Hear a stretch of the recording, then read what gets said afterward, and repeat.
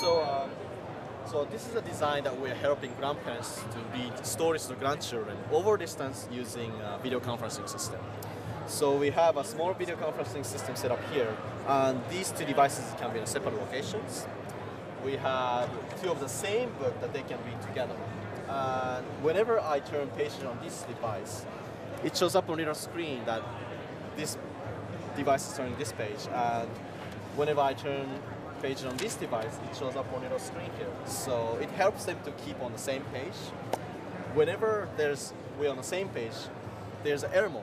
Elmo has the idea about this page. So we can get to ask questions like, Elmo, what do you think of this page?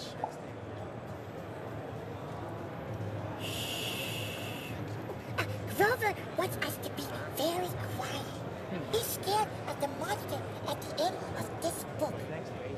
So sometimes Elmo makes comments, sometimes Elmo makes questions so that kids are focused in this storytelling exercise.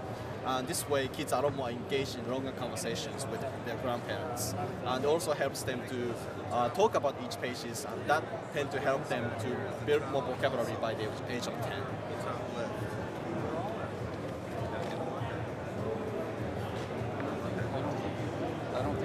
So when you go to the next page, Elmo has another idea.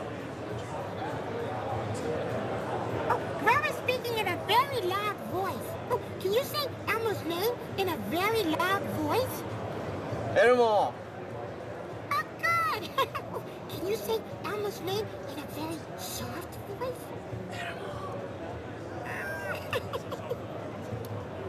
So it's a very interactive concept between kids and grandparents that they can share stories together over distance.